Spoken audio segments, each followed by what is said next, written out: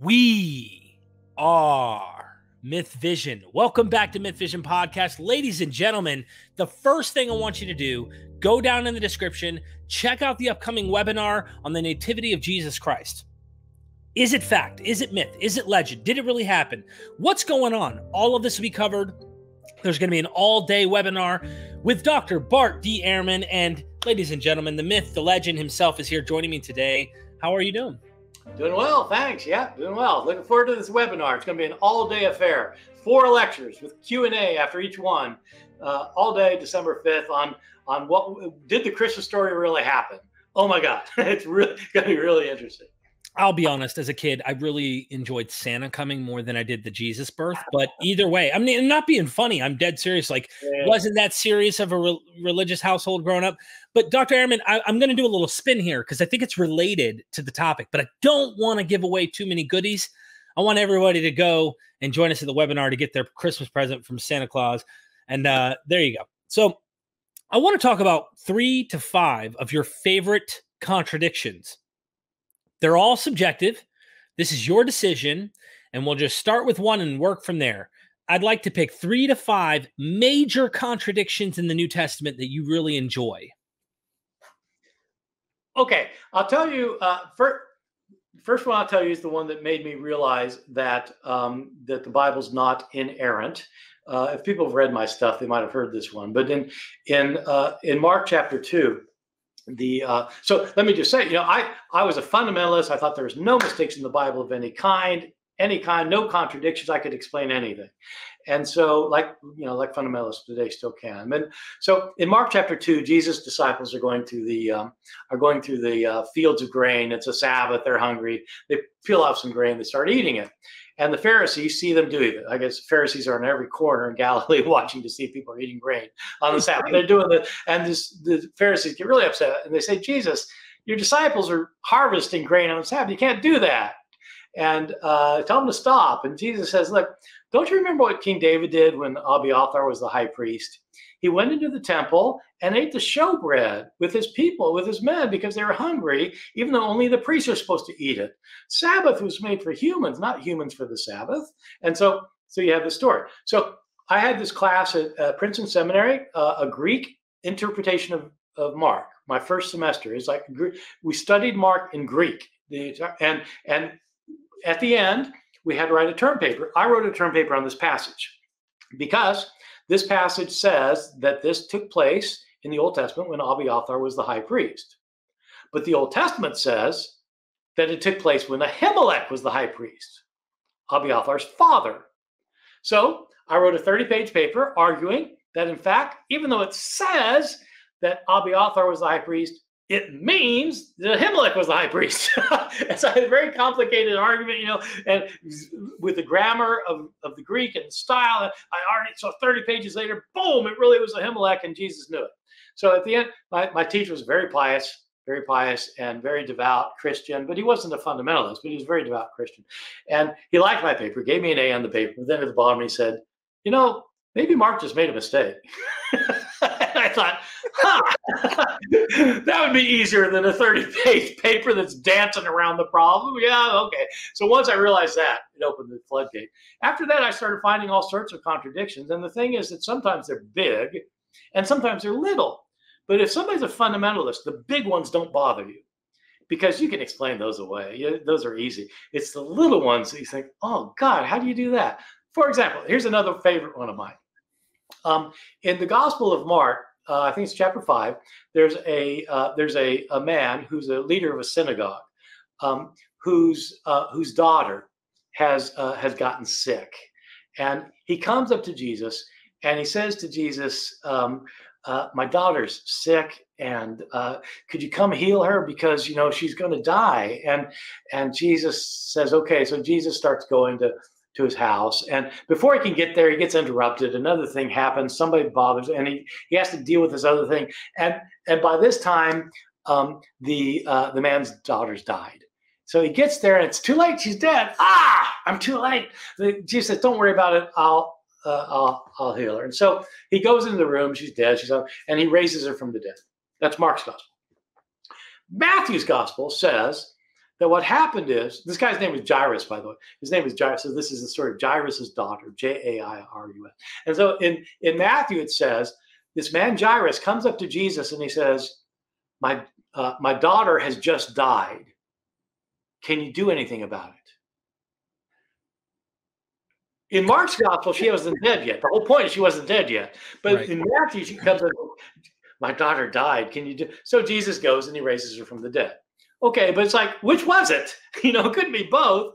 So when I was a graduate student, I started to leave my view of the inerrancy of the Bible, that it was infallible. And we had a visiting scholar from Scandinavia, who was a very famous scholar, who thought, he had these ideas about things, and who thought that there weren't mistakes in the New Testament. So I said, okay, so you got with the story of Jairus, like she's sick and then she dies, and the other one, she's dead ahead of time. So I said, which is it? And he said to me, it happened twice.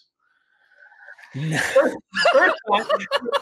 time it happened, the girl was sick and then she died. And later, like in a later episode, she had died again. And she was, oh my God, are you serious? Oh, man. And so I'll give you the third instance I'll give you is one that I just recently I thought was really, really quite good. A year and a half ago, right before COVID hit, in February of 2020, I was in Chicago at a Christian apologists conference. So as you know, Christian apologists are defenders of the faith. They're conservative evangelicals or fundamentalists who think that, that they can defend everything in the faith, that it's all logical, makes sense, and they can argue for it. This conference was on whether the Bible's contradictions in it or not, whether the Gospels have contradictions. They had 3 speakers there who were all very conservative evangelical apologists. And they had me because they wanted to hear another side of the story. And, they wanted to see what they were up against. And so I went. I wasn't sure what was going to happen. This may not be good, but it was great. I had a great time. They were really nice. They were pleasant. We had jokes. We laughed. And there were a group of students there from Moody Bible Institute, where I had gone out of high school. So I was a graduate when I was a fundamentalist. And so I said, oh my God, let's have lunch together. They said, yeah, great. So we had lunch and it was great. We told stories. It was a great time. But so we're having this thing and I lay out the argument why there are contradictions, and these other guys are saying, yeah, no, they aren't contradictions. And Mike Licona was one of the presenters there, who's one of the leading apologists today. He's a serious guy, and he has a PhD in New Testament studies, and so he's written books defending the Christian faith, including why you have these seem to have discrepancies in the Gospels. His view is that you do have these differences in the Gospels, but it's because the Gospel writers are following standard protocols for how you write biographies in the ancient world. So authors like Plutarch, for example, will write a biography, and he takes certain licenses and he does things in a certain way because it's just how you do a biography. And so Matthew, Mark, and Luke, John, they wrote biographies. So, they're just following the biographers do things. And so in places it looks like you have discrepancies. So we give our talks, and Mike does his thing, I do my thing. And afterwards, the moderator gets up, who's also a conservative evangelical, and he says, okay, so the 4 of you, I've got a question. I want you all to answer this. In Mark's gospel, Jesus sends out the disciples on his mission during his ministry to go out and heal the sick and cast out demons. And he says to them, don't take a backpack, don't take extra sandals, don't take any money, don't take a staff, just go. And so there you go. In Matthew's gospel, same episode, Jesus sends them out, go heal the sick, raise the dead, or cast out demons, and don't take a backpack, don't take extra sandals, don't take any extra money, and take a staff. Just the opposite of what Mark says. Mm-hmm. So the moderator says, okay, which did Jesus say? And I said, well, he probably said neither, because I don't think it's historical. I said, but I said, Mark's the earlier one. So when Mark says, don't take a staff, and I said he did take a staff, it's a contradiction. And he asked the other two. The other two kind of reconcile. They hemmed and hawed and come figure out some way. Oh, maybe it happened twice, or so they kind of thing. Yeah. Got to Licona. Mike Licona says, well, Mark is right. He said what Mark says, don't take a staff. Okay. And then the moderator says, okay, to everybody, do you think Matthew's account is inerrant? I said, no. The other two said yes. And Lacona says, yes, it's inerrant. I said, Mike, you just said that Matthew contradicts Mark. He says just the opposite of what Mark says. Mark says, don't take a staff. Matthew says, take a staff. And that's the opposite.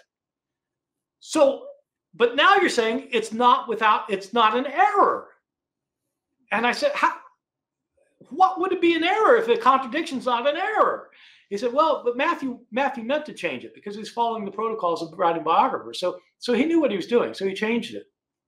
Said, look, Mike, it doesn't matter if he meant to do it. Some people mean to lie, but just because they mean to lie doesn't mean it's not a lie. If you really make a contradiction, it's still a contradiction. Yeah, how would that work if you walked in the door and your wife at 3 a.m. goes, "Where were you?" I was not at the strip club. Yeah, or, like. Oh, no, I was in bed with you. I was in bed. What? No, but it's not a contradiction because I know it wasn't right. So those are three of my favorites. Those are the three. Hey, that's legendary. Dr. Bart Ehrman, thank you so much. This has been fun. I hope you enjoyed those three contradictions. And do not forget to go to the webinar December the 5th. All-day event. Sign up now in the affiliate link down in the description. You'll get a discount if you do. Trust me, that's the way to go. And look, I look forward to seeing you guys for Christmas because I can't wait to celebrate the mythological birth of Jesus. How about you guys? We will see some contradictions. Thank you so much. Okay, my pleasure. Thank you.